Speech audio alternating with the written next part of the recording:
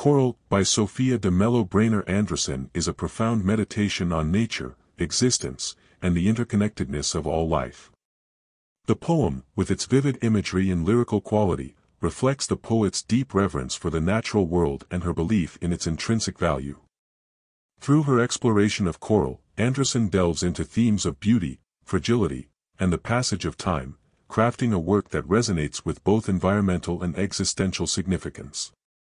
The poem begins by evoking the coral's vivid and intricate beauty, highlighting its delicate structure and the vibrant ecosystem it supports. Andresen's descriptions are rich with sensory details, bringing to life the colors, textures, and forms of the coral reef.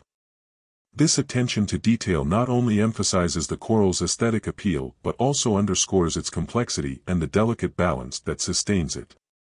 The coral, in Andresen's portrayal, becomes a symbol of the intricate interdependence of all living things, a microcosm of the larger natural world. As the poem progresses, the coral's fragility becomes more apparent. Andresen subtly shifts the focus from the coral's beauty to its vulnerability, hinting at the threats posed by human activity and environmental degradation. The coral's delicate structure, which once seemed a testament to nature's ingenuity, now appears fragile, at risk of being destroyed. This shift in tone reflects a broader concern with the impact of human actions on the environment, a theme that runs throughout Andresen's work. The coral, in this context, becomes a poignant reminder of the fragility of the natural world and the need for its preservation. Andresen also explores the theme of time in Coral, using the coral reef as a metaphor for the passage of time and the inevitability of change.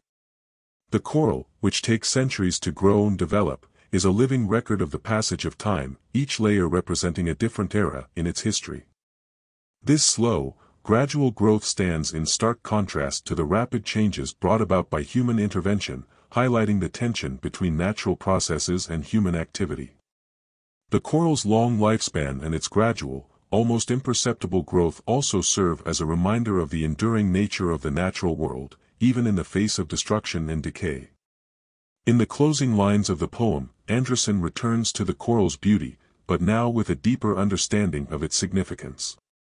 The coral is no longer just a beautiful object to be admired, it is a symbol of the interconnectedness of all life, reminder of the delicate balance that sustains the natural world. The poem ends on a note of reverence and awe, acknowledging both the beauty and fragility of the coral, and by extension, the natural world. Coral can be seen as a reflection of Andresen's broader concerns with nature and the environment. Throughout her work, Andresen often grapples with the relationship between humanity and the natural world, exploring the ways in which human actions impact the environment and the consequences of those actions for future generations. In Coral, these themes are brought to the forefront, with the coral reef serving as a powerful symbol of both the beauty and fragility of the natural world. The poem also touches on existential themes, exploring the idea of interconnectedness and the ways in which all life is intertwined. The coral reef, with its complex ecosystem and intricate structure, becomes a metaphor for the interconnectedness of all living things, reminder that humanity is just one part of a larger, more complex web of life. This theme of interconnectedness is central to Andresen's work, reflecting her belief in the importance of living in harmony with the natural world. In Coral, Sophia de Mello Breyner Andresen has created a work that is both beautiful and thought-provoking, a meditation on nature, time, and the interconnectedness of all life. Through her vivid imagery and lyrical language, Andresen captures the beauty and fragility of the coral reef, while also exploring deeper themes of environmentalism and existentialism.